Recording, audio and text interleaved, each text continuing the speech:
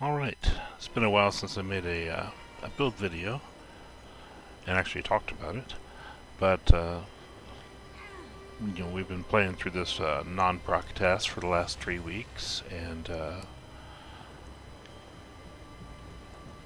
I've been running this build in my Stamden, and then if we're going to be stuck with this for another 6 months, I thought I'd go ahead and share my build and let y'all know what I've been doing.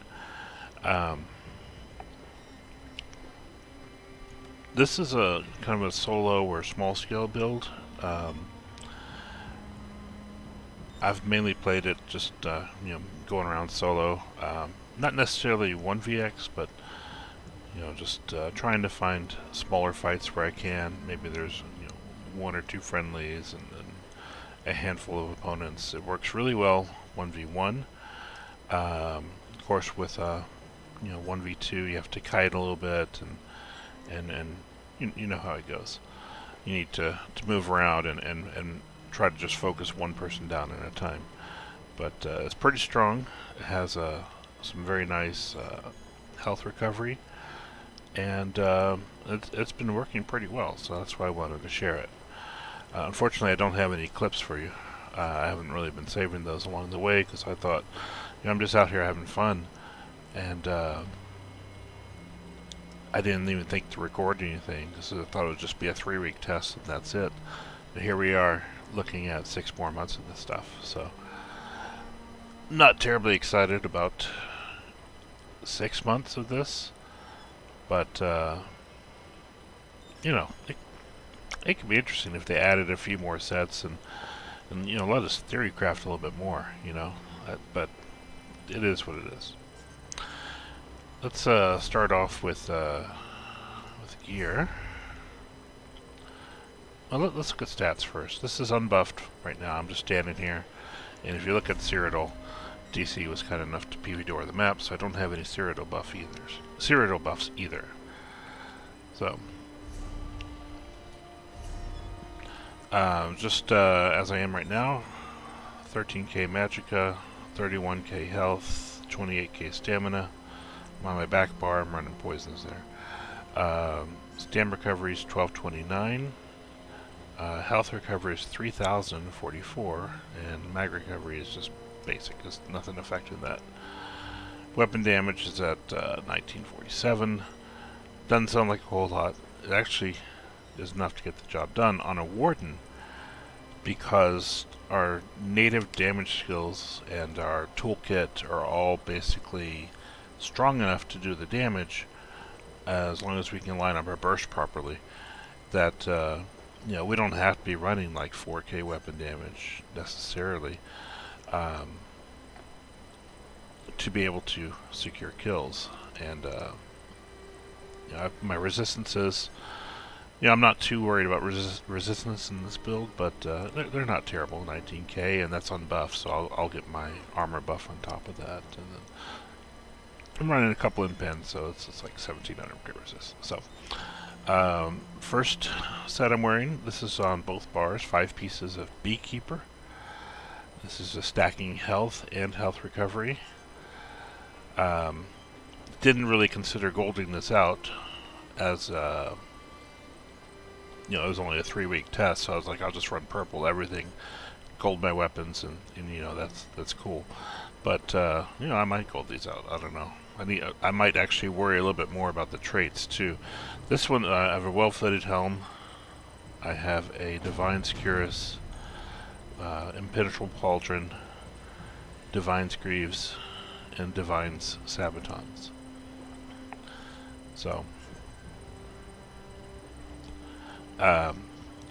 pretty good set. That's actually a lot of health recovery, and it all stacks up nicely. The extra health is nice, because that makes us tankier, of course. And like I said, it's been pretty strong build. Jewelry, I'm running 1 Spriggan jewelry infused with stamina recovery, 1 endurance jewelry infused with stamina and recovery, and 1 another endurance jewelry, 2 endurance jewelry total, 1 with weapon damage, all 3 infused. 1 weapon damage, 2 stam recovery. Okay. And then 2 Spriggan on body. These are both impenetrable because that's what I had, and I didn't want to go farm anything because the prices were going up pretty quickly for Spriggan, and I don't want to spend a lot of money doing that. And then I have a Spriggan's Battle Axe on my front bar. I'm on my back bar now, so notice I only have 3 items active, so I'm only running Spriggan on front bar, which, if you just want that on your damage bar, you just want that penetration and the weapon damage on your damage bar. You don't really need it on your back bar. And then for my weapons on the back bar, I'm running Sword and Board, as you can see, the 3rd piece of endurance. So on my back bar, that will give me the extra 600 recovery from that. And I'm running a powered weapon just for the extra healing. Could do Nirnhoned here. Just depends. I think powered is a little bit stronger as far as boosting your heal, but it could go either way, really. And then I have 1 piece of trainee in the back bar. This is a nice little piece, Targoth's Shield. It's a named item, so you don't have to retrade it. It drops as reinforced, which is a nice shield trait. So that makes us really tanky in our back bar. And plus, running this extra health in the back bar. Most of you probably know where I'm going with this, but there we go, Arctic Blast. That's going to scale off of our max health, and so running the extra health in the back bar will boost the healing that this does whenever we use it, which is nice. So we won't have as much health on the front bar, but this will make our Arctic Blast a little bit stronger as a result. I see a lot of people with their endurance and their trainee, they get them in the wrong place. A lot of people I see running 2 endurance, or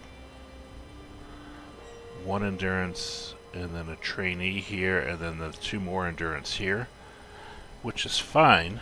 It works, but I like having the 2 endurance jewelry because that means I still have that same that 2k health in the front bar, not just in the back bar. I've seen a lot of builds, and I've commented on other people's videos saying, you could switch that up and still have your strong heal in the back bar with the Arctic Blast. But anyway, I mean, there's different ways to set it up. This is how I prefer it. I like the 2 endurance active front bar, and then pick up the 3rd one plus the trainee on the back bar, just for the extra health recovery and the extra health for the Arctic Blast heal. So anyway, so that's gear. Skills. Now for back bar, this is pretty standard stuff. You have your Ice Fortress for your major armor buff and your minor protection. I'm running leeching vines. I forgot. Anyway, I barely got that morphed, and I've been trying out some different things in that slot. I think leeching vines is probably the best way to go because it actually allows you to put minor lifesteal on your opponents, which is nice to get that little bit extra healing, and plus the extra healing every time you take damage over that 10-second period. And it's not too much magic. It's only 2,700, so it's not a terrible cost there. We do have to be careful with our magicka. Like I said, we only have like 13k. This is non-CP. I probably should have said that a lot sooner. I'm in a non-CP. So we have 3. We really just have 3 magicka skills here. There's a 4th one on the front bar, but as you might expect. Ice Fortress, which at least that one's a 24-second buff, so we don't have to cast it too much. This is a 10-second buff, and then we'll need Arctic Blast. We'll want to definitely save some magicka for that one if we get into a situation. But it's a pretty big heal, the way that the character has been set up. Running Resolving Vigor, of course. This is where having the powered weapon on the back bar helps, because this is our 3 primary heals right here: the Leeching Vines, the Arctic Blast, and the Resolving Vigor. Bull Netch, of course. And then I have Healing Thicket here. You probably could run Spell Wall instead, and that might actually be better. Most of the time in fighting, I don't even use this slot. Usually I use just the Dawnbreaker on the front bar. I think, and I haven't learned it yet, unfortunately, I think Spell Wall would probably be a much better option here. And it gives you some different flexibility. We are running Sword and Board though, so it does remain an option. I don't know. We could probably, if you wanted to, also run Northern Storm or Permafrost here if you wanted to. So that would be a little bit more of a Perma especially would be more of a defensive ult with the 12 seconds of major protection, but major protection has been nerfed so much I don't know if it's actually worth it at this point. In that case, Spell Wall probably a little bit better. Anyway, we have some different options here, but that's really up to the whoever's playing. What you prefer. Front bar, and let me change this out real quick. I was messing around with something last night, running Cutting Dive instead of Dizzy. Dizzy is kind of y'all know how it is. It's kind of hit or miss as far as landing dizzying. So I was kind of experimenting with running the Cutting Dive instead, which Cutting Dive does less damage, of course, but it has that bleed attached to it. Also sets people off balance, and it is a ranged ability, so it's a little bit easier to land. So if you can stack a couple of them together, it's about as strong, but not quite, unfortunately. And the fact that it's also a Animal Companion's ability also boosts our damage by 3%. So there it is, 2% for each Animal Companion ability. So right now I have 2 skills here. We could add a third one, and that would make it 6% bonus damage. But so there is some reason to that. Putting Cutting Dive there instead of Dizzying, but Dizzying is just so strong. Unfortunately, it has every other attack also does a stun. Basically, if you can land them successfully, get your medium weaved in between, and then it's just really strong. But again, if it gets any kind of lag, it's not as reliable, unfortunately. So I was just kind of messing around with Cutting Dive. So I think you could go either way with that. It's really just a matter of preference at that point. Dizzying Swing works, as we know, but works against some players better than others. So, but here I'm running, of course, Sub-Assault, Dizzying, Executioner, Bird of Prey, and then Forward Momentum, and then, of course, Dawnbreaker. So pretty standard front bar there for Wardens. Forward Momentum's nice. That's our snare removal, since we are in 5 heavy and 2 medium. We can't run Shuffle, of course, but honestly this is a little bit better because it also gives us the minor endurance buff, because we're not running a lot of stam recovery. But when we start stacking minor and major endurance, we can actually get a pretty decent amount of stam recovery, and on top of our netch, we sustain just fine in this build. So that's the nice thing there. So we want to make sure we keep that up, and then of course use it if we get rooted or whatever. So that's really nice. You can tell I've only very recently morphed it also, but I got it morphed in time for this test, so it actually is working really nicely. So yeah, the standard, burst combo, throw out your Sub-Assault, a couple of D-swings in with medium weave, and then Dawnbreaker if you need to, or you can just go into Executioner depending on your opponent. If they're Potato, you probably don't need to Dawnbreaker them, but if they're a better player, you might want to. Anyway, that's our skill set up. Let's look at buff stats. Buff stats. Sorry. One other thing, I am running a weapon damage enchant on the front bar, so that is going to boost our weapon damage in combat versus what we see here. So with minor toughness, now we have 34k health in the back bar. So that means our Arctic Blast is now even stronger, 11k, and then so on. I think that's before Battle Spirit. Here's our armor buff. That. Look at what we have. So this is front bar now. We're running 31k health, almost 2800 weapon damage. We're not worried about crit apparently. And then 1400 stam recovery. And 21.5 spell resistance. It just wore off. Now if we drink a potion on top of that, front bar, that gives us that we're now up to 3100 health recovery, 1800 stam recovery. This is really nice right here. And going to back bar, our health recovery is now 4k.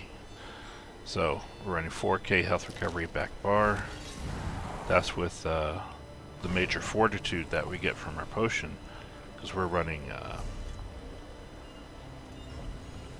primary potion is the movability, so it's health, stamina, and immune to knockback and disabling effects for 10 seconds.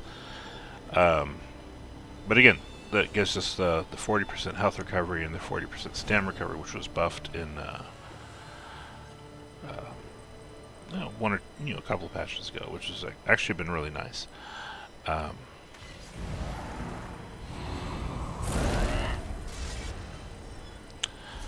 So that's actually really nice on the back bar, because now with that potion active, this jumps all the way up to 4k health recovery. And so we get that going with our Vigor and our Arctic Blast, and we have Lines active. It makes us really tanky. It makes us be able to sustain our health really well. Okay. We just make sure we keep minor toughness up, keep our netch up, keep our forward momentum up. As with anything, it's just maintaining buffs. So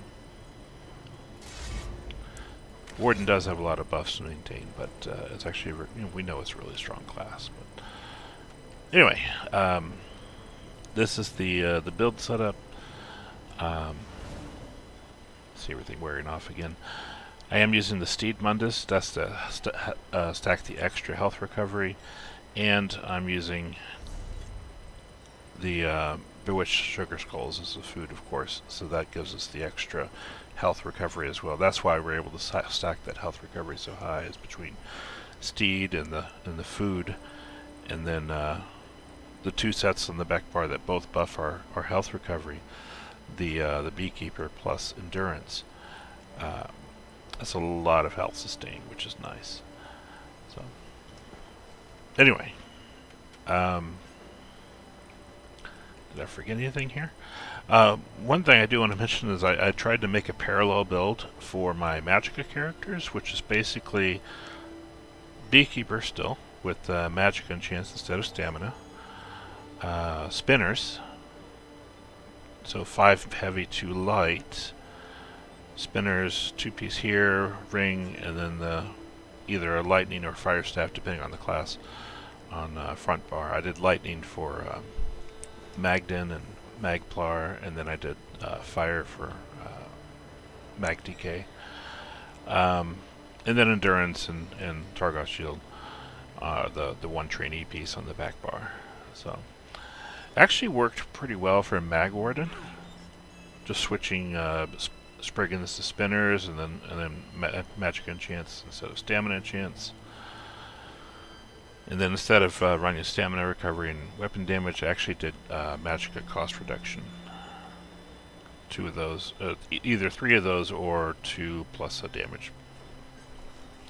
Worked really well for Magden, was not as good for Mag Templar. Mag Templar and Magden actually ran Atronach instead of Steed, because Magplar I could put Repentance on back bar and get the minor Fortitude buff for the extra 20% recovery, and it actually had about the same health recovery, and I was able to sustain a little bit better with the Atronach instead of the Steed. And then for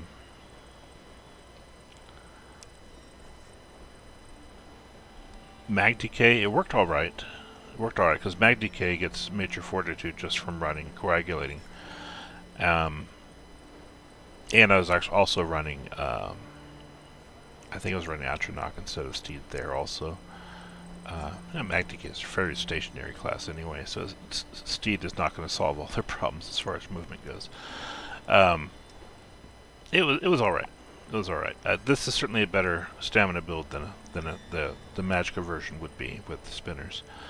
But I was able to do some stuff with it. I haven't worked with it nearly as much, but like I said, I did like it on Magden.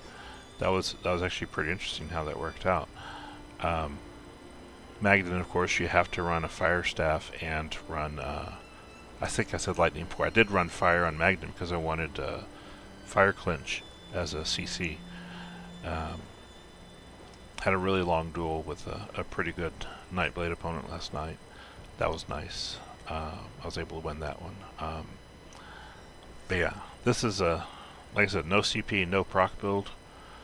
And you can adapt it for Magicka or stamina. I think it does absolutely work better on stamina though. You can probably do this on Stam DK pretty easily. But the problem is that the Warden has, I think Warden has innately more class-based damage with in the class-based burst with the sub-assault, that it works so much better on Warden than it would other. Well, would probably work on Stamcrow pretty well because you can just do your blast bones the same way we use sub-assault. Anyway, so just something I've been using. Wanted to throw that out there, and hopefully if someone finds it interesting, maybe you're able to do something with it that even better than what I've been able to do with it. I've actually enjoyed it quite a bit and got a ton of AP with it so far. But I just wanted to let y'all know what I was up to here with this stuff, as far as running around small scale and trying out the no procs and no CP. So let me know if y'all have any questions, and if, whether you're able to enjoy a build like this or similar. Normally I would run, instead of Beekeeper, I would be running Eternal Vigor in this setup. But this actually works pretty well. I don't know if I would, like if procs were active, I don't know if I would use Spriggans necessarily, but it's actually a pretty nice set for this setup. And I'm running a Battle Axe, at least before the patch. I don't know what I'm going to do after the patch. I might change to Greatsword, because the heavy weapons passive is changing for two-handed, so something to think about. Anyway, thank you all for watching. Y'all have a good day.